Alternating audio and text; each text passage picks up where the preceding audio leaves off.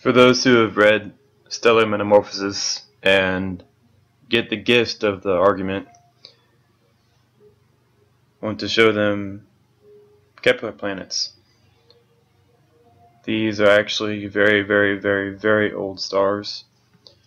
It is predicted by Stellar Metamorphosis that the star will cool and shrink, and it will combine its elements into molecules.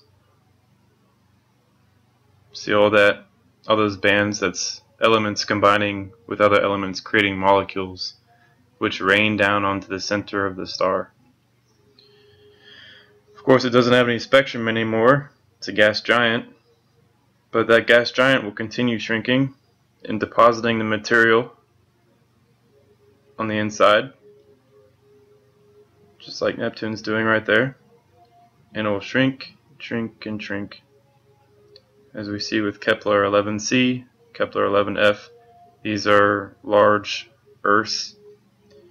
On this bottom side of the graph here, these objects are basically water worlds in stellar metamorphosis, because the water has a very high specific heat capacity, meaning it retains a lot of the heat.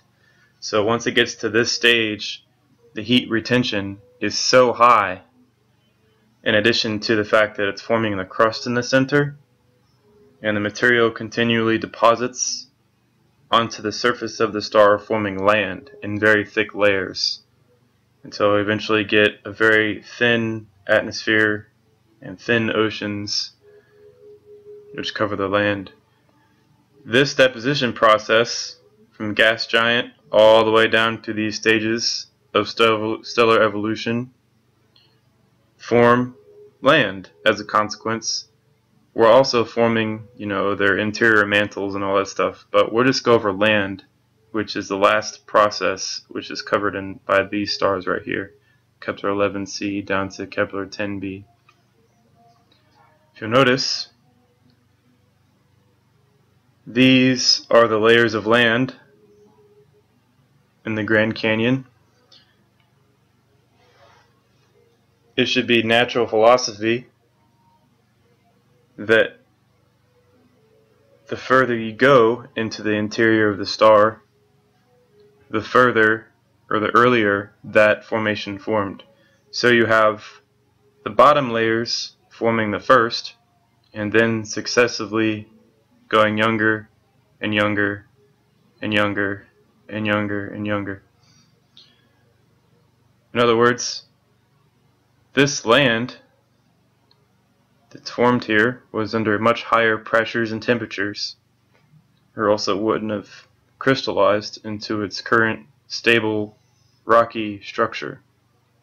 These formations, and the reason why they're layered, are because that's what happens to the star. As it cools and shrinks, the material on the top end deposits into the center, forming a little pearl in the center. This is a basic process. Land formation is the result of stellar evolution itself. The Earth is not just some random rock preformed via nebular hypothesis. It is an ancient star at the very end of a succession of stages of evolution, from a much younger water world to a very hot water world to a gas giant, and all the way up. This graph doesn't continue, but it becomes obviously a red dwarf, and then if it gets hotter and hotter and hotter, to a sun-like star, vastly larger than the graphical representations here. But I think that should cover it. Kepler has found many thousands of these, all different sizes and all different compositions. This is predicted by stellar metamorphosis and was not predicted by the nebular hypothesis. I will let my viewers decide what they consider to be possible. Alright, I think that should cover it.